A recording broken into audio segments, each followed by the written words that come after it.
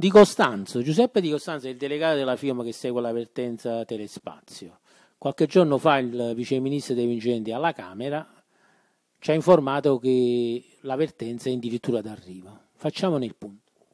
In effetti il Ministro De Vincenti fa riferimento a un incontro che c'è stato la settimana scorsa tra Finmeccanica e i sindacati nazionali. Finmeccanica ha avvocato a sé un po' la vertenza e si è presentata con una proposta. Quali sono i contenuti di questa proposta? Cerchiamo di capire se voi la condividete. Il Finmeccanica ha proposto di lasciare un piccolo presidio di 5, 6, 7 unità, lo stretto necessario per coprire il progetto Mistral, il resto a Roma. E proprio chi non volesse lasciare il territorio una soluzione alternativa di ricollocazione in Selex o in Alenia. Ma mantenere a Napoli un presidio di 5-6 persone significa comunque chiudere una realtà come Telespazio.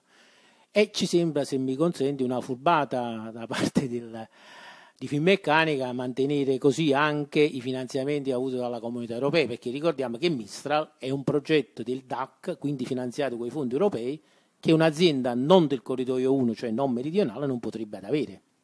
Hai perfettamente ragione, in effetti hanno fatto un po' la cosiddetta mossa dello scacco matto.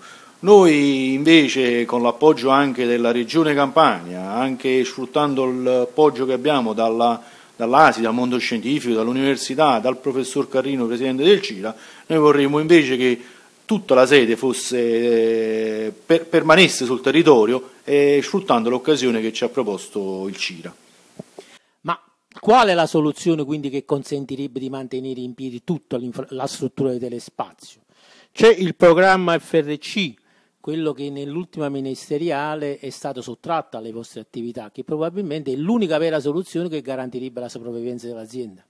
Sì, in effetti noi vogliamo tenere tutto il gruppo qui a Napoli in modo tale, grazie anche sfruttando la ministeriale che è andata bene nel 2014, cercare di riprenderci quel progetto FRC, visto anche che i belgi ad oggi hanno chiesto un rinvio e quindi non sono ancora in grado di far partire le loro operazioni.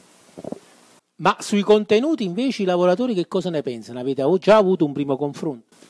Sì, diciamo che il Ministro De Vincenti infatti non si capisce nemmeno dei numeri a cui fa riferimento, 26, noi ripetiamo e ribadiamo che siamo 33 e tutti e 33 vogliamo restare qui come gruppo Telespazio Napoli.